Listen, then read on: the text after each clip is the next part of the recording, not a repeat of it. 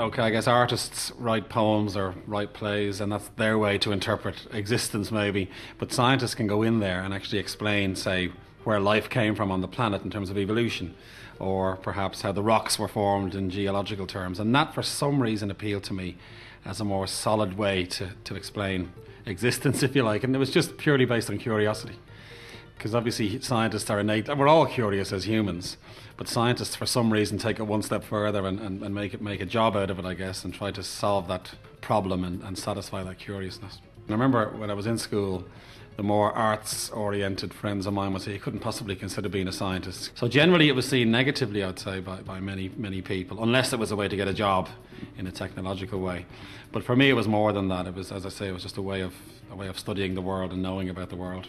When you're young and at that age, you don't know really what you want to do in truth, you know. And in fact, I did biochemistry in Trinity, and that is a more molecular kind of science. It's trying to get to the chemical basis of life. And still, the bug didn't bite until my final year in Trinity when I did a research project. And part of every scientist training is to do a little piece of research. And then suddenly it all clicked into place for me, because for the first time ever, I felt I was doing something that was really getting to the core of a question scientifically and trying to make a discovery. And this is the ultimate thrill for the scientist, is to see something no one else has ever seen in the world, right? Which is great. And it's a bit like, I call it the Christopher Columbus moment, when kind of the cloud clears and you see the new world. And in that project, I made a very small discovery. Now, it wasn't anyway major, but I suddenly began to think, hang on, there's something in this business now. Not only can I learn about science and enjoy it for what it is, but I can also actually do science and add a little increment of knowledge to a particular scientific problem. And that really got my imagination. And it's a fantastic adventure that humans are on, really, scientifically. So I just get an innate pleasure out of it. That's the first thing. And then the second thing is this dreaded curiosity. I've got this yearning to understand more about the area I work in. And you can't beat the thrill of it when you do make a discovery.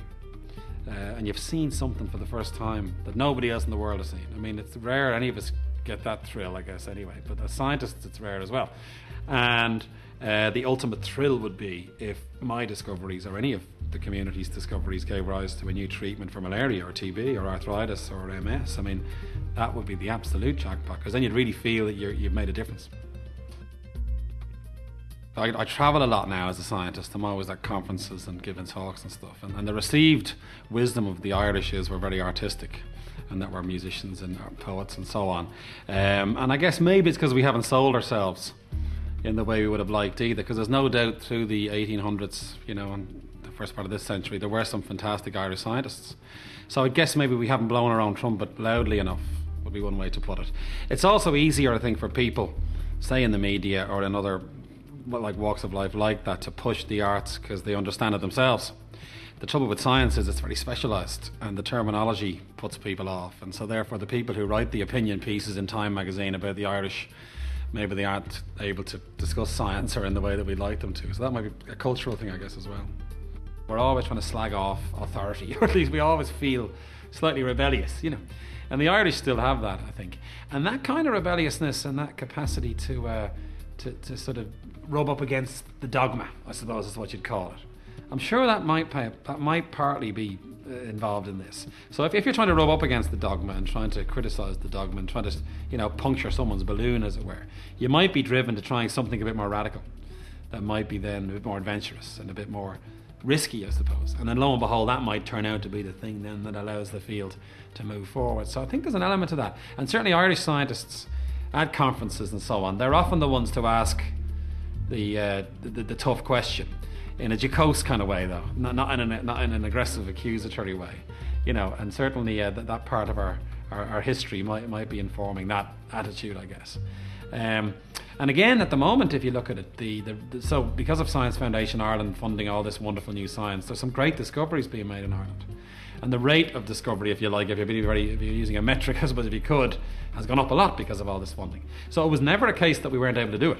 It was just simply we didn't have the resources to do it. And I think that's going to be a feature ongoing. And I've no doubt, again, optimistically, that the Irish will continue and it'll get better.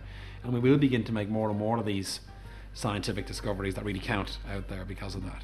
And it's probably it's partly tied into national pride, but also tied into this capacity to be slightly critical and, you know, rub up against authority a bit, I guess, would be useful as well.